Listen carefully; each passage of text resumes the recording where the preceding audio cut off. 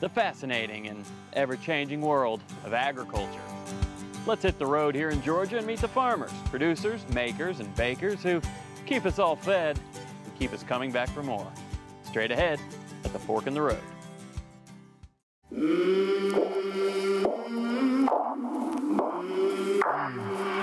I came from the mud, there's dirt on my hands, strong like a tree, there's roots where I stand.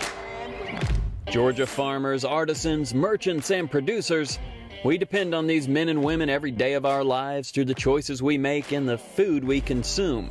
Their strategy and approach is always shifting, but the end game remains the same: results.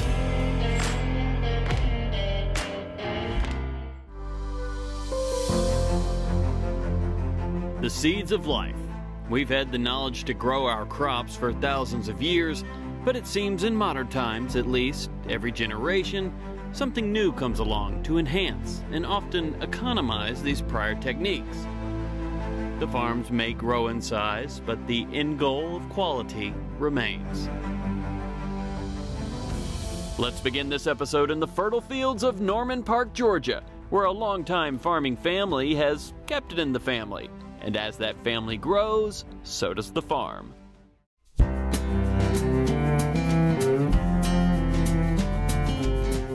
My name is Joe Baker. I'm one of the owners here at Baker Farms. Started off with my dad. We was probably growing 3 to 5 acres of cabbage, a few acres of squash, traditional row crops in South Georgia, peanuts and cotton and so forth. Now we've gone from that to where we're at today. It is very humbling to just look back over the years and see where we've come from. Me and my brother and my sister, we grew up, all of us working on the farm, all of us trying to provide and make the farm grow, always keeping that family-oriented aspect to it. We've never fell away from that, which is important to all of us. I married into the Bakers, some of the nicest folks you'll ever meet. When I finished my college degree, I came out with an accounting degree, and my brother-in-law offered me a job just helping part-time while I was finishing school. And by the time I had finished school, I'd made my mind up that, hey, I wanted to farm and farm with this family. And at that time, my father-in-law, he had the wisdom to let me and my brother-in-law take over a lot of the farming and stuff. And, they just have always been the type of people to let people go and reach their potential and not hinder those people by standing over them and making decisions for them. So it's been a great relationship with this family. I've always stressed the quality, and my children worked hard to make sure we had that quality, and I think that's been a big part of our success. I pretty much oversee all the guys that works in the fields on the tractors. Yeah, it's pretty much 24 hours, 7 days a week, but it's a lot of fun, and I wouldn't want to be anywhere else.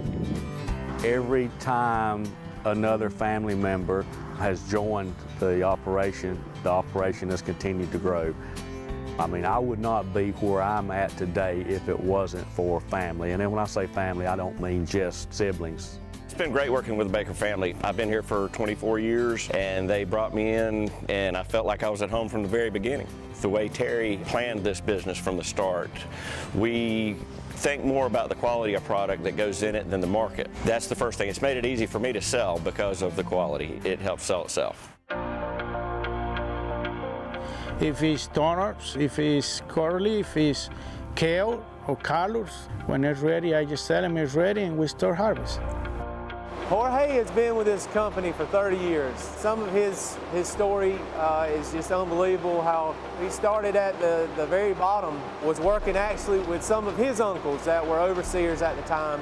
And through the years, he's just taken on more responsibility. I start from the cropping, greens, squash, cabbages. Now I'm supervisor, the crew on the field. So I got some people, they've been working for Baker Farm for 22 years on a H2A program. I train them in Mexico, and then by the time they get to Baker Farms, they got a little experience, and we teach them some more. I got 2, 3 families. I had the grandpa here, and then the son, and then the grandson. the daddy teach the son, or the uncle teach the nephew, so it's why you see what you see. Is they get the practice and the experience quicker. The people are the backbone of an organization, and we can't forget that. And what Jorge is so good at doing is not just giving directions to those people, but ministering to those people when they have certain needs, whether it be family, personal. You know, that's a big part that a lot of people seem to forget, is that those guys, they have families at home that have things come up. They have issues that they're dealing with, and he does a great job of taking care of a lot of those needs. I feel good. They real good people, and I never thought we was going to be here all these years, but we're here for 29 years with Baker Farms. I'm so proud. We're harvesting curly mustard. We grow collards, kale, mustard, turnips. We grow cilantro, we grow parsley, beets, cabbage, cauliflower, broccoli. Today, as you can tell, we're harvesting curly mustard, which when we get through, it'll go to our packing facility. Some will be packed and shipped out directly to retailers, some to wholesalers. We ship all the way from, Miami, pretty much all over the country. One thing you notice walking around a greens packing shed is the water on the floor. There's so much ice used to, to cool those greens. Basically, when we're busy, it takes around 200 to 220 tons of ice a day just to do, with our greens and our other wet items that it takes ice to do. My brother can tell you more about the ice machine and the daily activities that go on at the processing plant. I mean, he manages that and looks after that. I went into medicine, worked in ICU, CCU, took a lot of sciences, obviously, with that particular background. So for me, it was important to come in and try to help build that foundation with regards to the science and the engineering and the computers, so that next generation could benefit from that.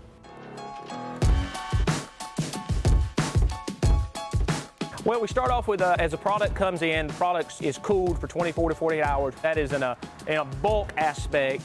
That is then placed on conveyors. It goes through multiple staging areas where it's graded. They grade out any bad leaves they may find and things like that. It goes through a first wash tank. Everything's very computerized and monitored. We truly wash in a triple wash system. As you look through the process, you'll see where you've got 3 tanks in line in a linear fashion. This allows that green or the product, whatever that product may be, to actually be submerged and cleansed in 3 different vats. Some operations use 1 vat and they'll run it through 3 different times. We actually use 3 separate vats. Every product that we actually dry, when we remove the water out of it, the important aspect of removing that water is you want to remove enough but not too much. That gets into shelf life. You don't want to damage that product. You want to make sure it's done proper. So each product that we run and every drying unit we have runs through a program that I've set up that allows you to bring out enough moisture, but not too much. That way when it goes into the bag and in that controlled atmosphere in that bag, it gives it a better, longer, safer shelf life. To me, being in the science background, that gives me a lot more control, and I like control. I like to be able to monitor and control to, again, give that cleanly aspect that we want to the products we're providing to the public. You see in this cooler a lot of our value-added product. That just means our bagged and chopped up greens. We made the decision to go into that venture about 7 years ago, and we've seen our company just explode. We realized that people wanted a ready-to-eat product, and we wanted to make that offering, and we took a big chance, and it's worked out well for us. It takes a lot of technology now to get data in front of us to make decisions, and the better decisions we can make in the growing process, the better and fresher the product is for the consumer. That's the ultimate goal, is to put the best looking product on that consumer's plate for consumption. We really feel like our product is the best, safest product there is. I feed this same product to my family. I feed this same product to my mother, my father, my kids. There's only one way, and that's the right way. And as bakers, that's what we feel is very important. Once you get farming in your blood, you may get away from it. You come back, and it gives you opportunity to spend more time with your children, your grandchildren, and that's the important thing in life.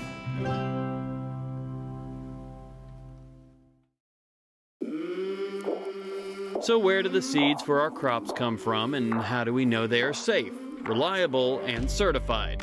For those answers, we journeyed to Tifton in the Georgia Department of Agriculture Seed Lab.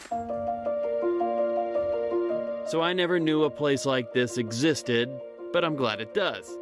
And once I stepped foot inside, I had no clue what to expect. And what I found was nothing short of fascinating. Time to explore the Seed Lab with Dee Dee and discover this amazing laboratory that tests the seeds of life. My name is Deidre Smith. I am the director for the State Seed Lab for the Georgia Department of Agriculture. We test everything from December till about the 1st of May, mid-May. We test approximately 12,500 peanut samples in this lab. It's everybody in this room doing their part to accomplish that, because that's a lot of samples in a short period of time. This is our receiving room for our seed laboratory samples. We have 3 different types of samples that come in here. We have official samples, service samples, and certified samples. Our official samples are pulled by our state inspectors that work for the Department of Agriculture.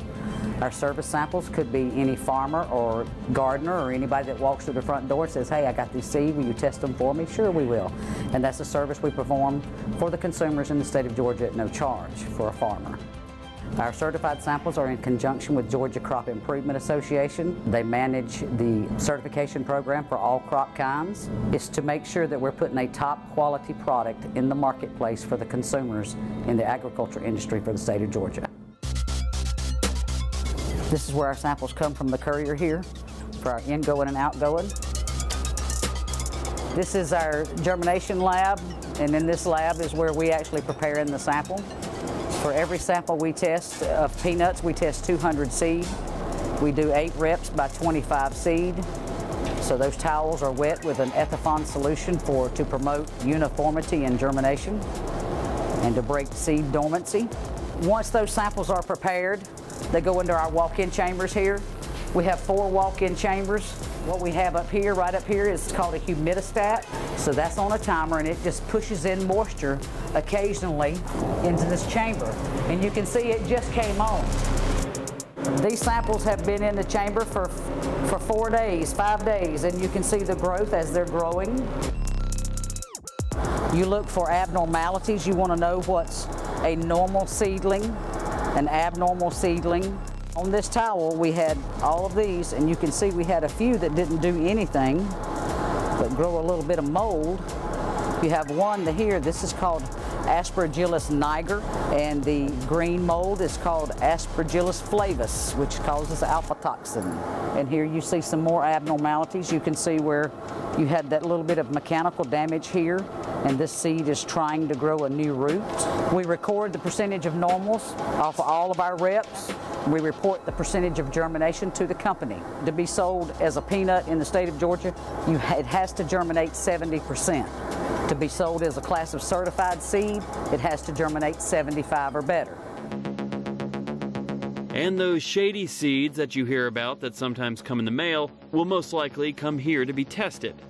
They have the tools here and the knowledge and experience to know what seed is what, and what seed is healthy.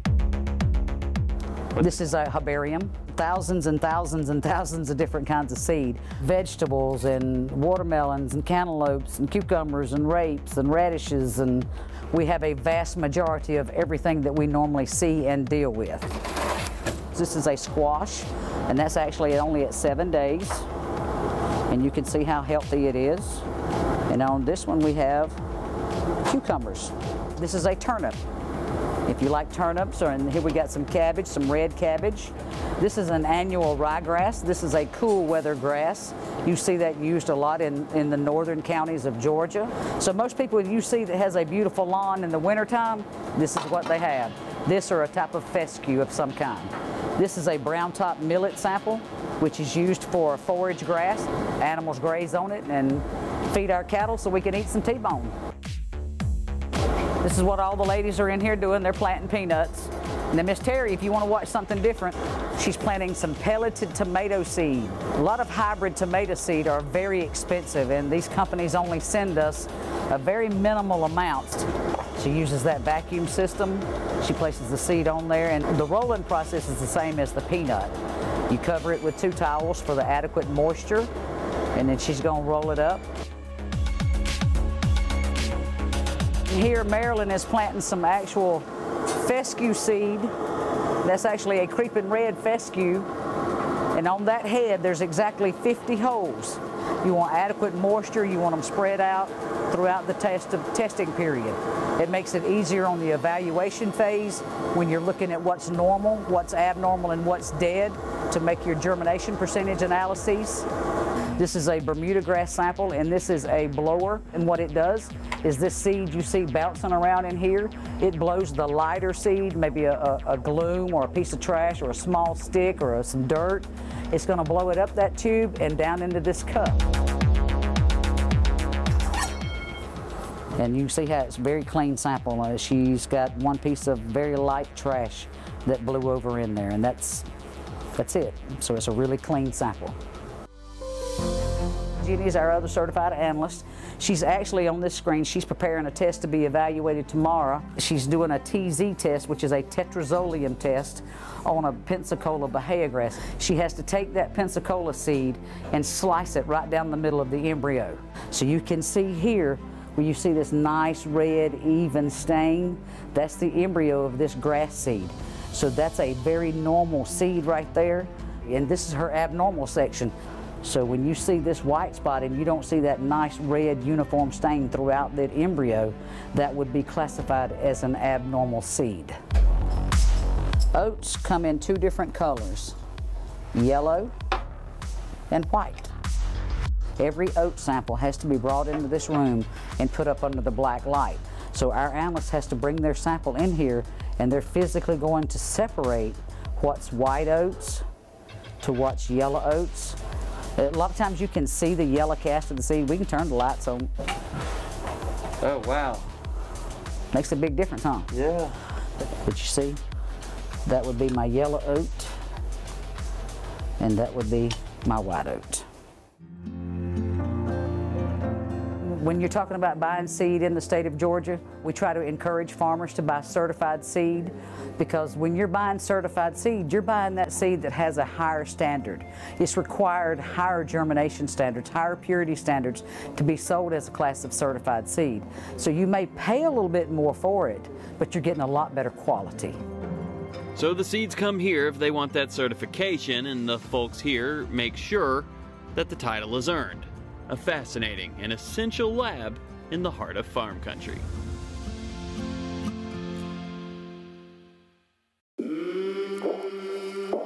Now that we know more about the seeds, let's head back to the farm.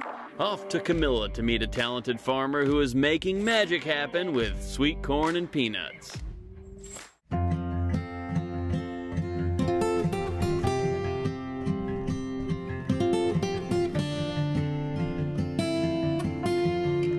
Our farm borders the Flint River, which is just an incredible natural resource that we have here in Southwest Georgia.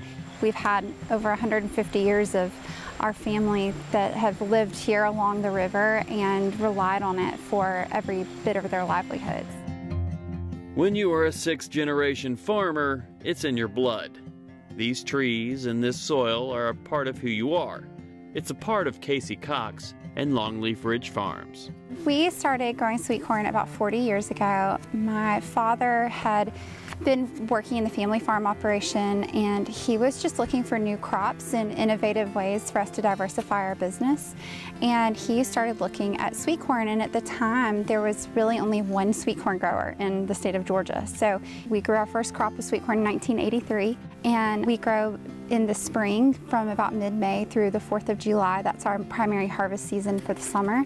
And then we also grow a smaller fall crop that we usually are harvesting between early October and early November. This is actually the biggest crop that we grow on our farm, the most acreage, and one of my favorite crops to grow. It's quite tasty.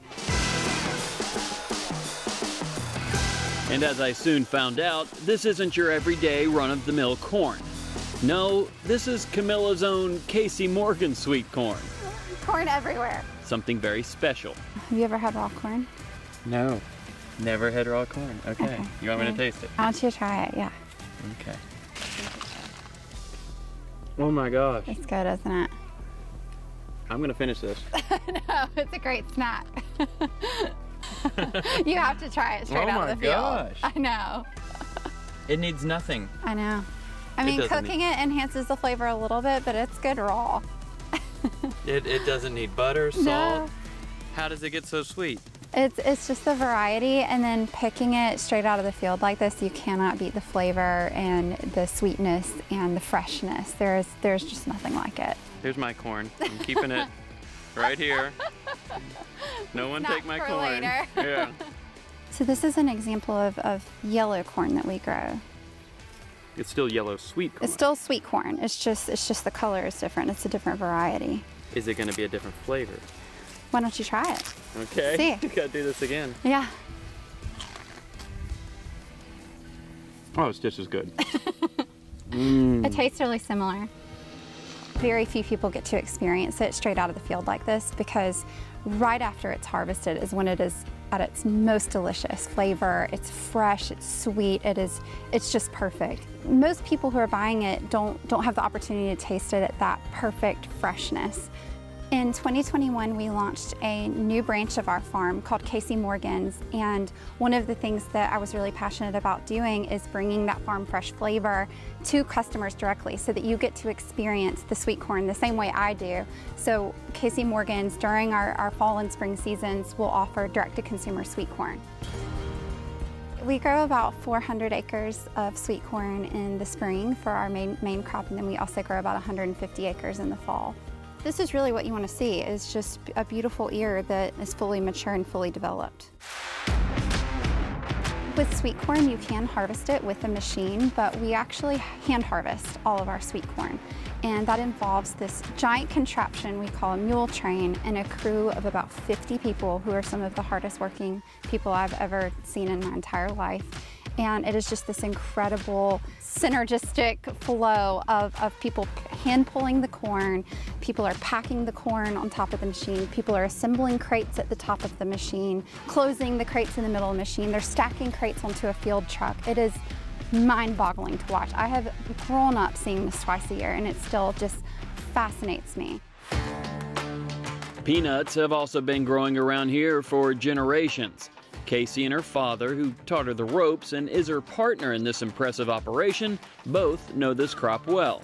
She even appeared on an episode of Sesame Street to help Cookie Monster better understand this crop. So how about she shares a little knowledge with us as well. One fun fact about peanuts is they're not actually nuts, they're legumes. They grow underground and they're nitrogen fixing. So it's a great rotational crop because they produce their own nitrogen, and then the nitrogen that they put into the soil as just a function of their physiology actually supports the next crop that we grow, whether it's sweet corn or field corn or whatever follows peanuts in our rotation.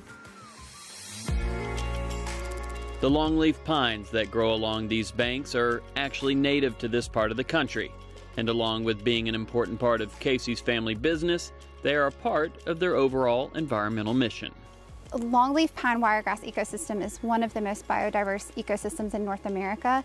The plant biodiversity, the wildlife biodiversity that exists in this habitat is incredibly special, and this ecosystem formerly covered almost 90 million acres of the coastal plain across the southern United States, and unfortunately now there's only about 4 million acres left. So we are really passionate about making sure that our little corner of the world has as much longleaf as possible in the areas where it would have naturally been.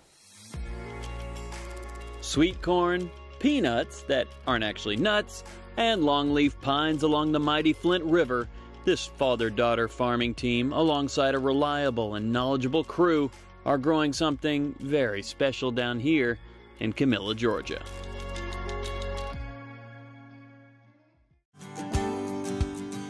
So, from a bunch of bakers making the greens we all crave, and a sweet corn, peanut, and pine tree father-daughter operation sprouting goodness in Camilla, to a seed lab in Tifton doing the hard work and research to make sure the seeds of life growing from Georgia's soil is the quality that we've grown to expect. I'm David Zelski. See you at the next Fork in the Road.